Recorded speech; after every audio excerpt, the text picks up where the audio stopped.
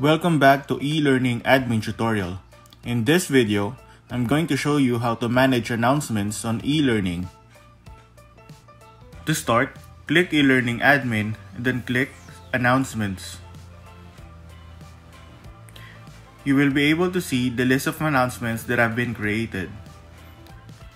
You can see the titles, as well as the type of announcements, the department, the start and end date for the announcement, the status, and who created the announcement. You can also search for a specific announcement using the search box. To create a new announcement, click New Announcement. You will then be able to add details like the title, the type of announcement, the visibility of the announcement, the effectivity date.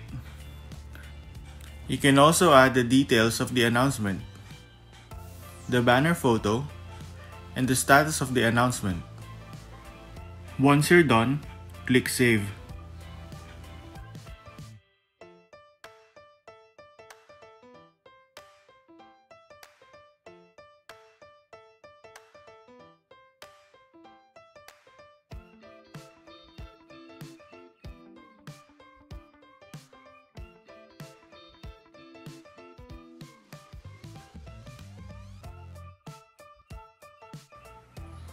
After saving the announcement, it will show up in this list.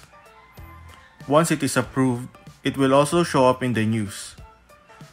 An announcement, as long as it is effective, will show up here. You can also edit announcements by clicking the title of the announcement you want to edit. You will then be able to update the details of the announcement, such as the title, the type, the visibility of the announcement, the effectivity date, the details of the announcement, banner photo, and status. Once you're done, click Save Changes. Or if you want to delete an announcement, click Delete.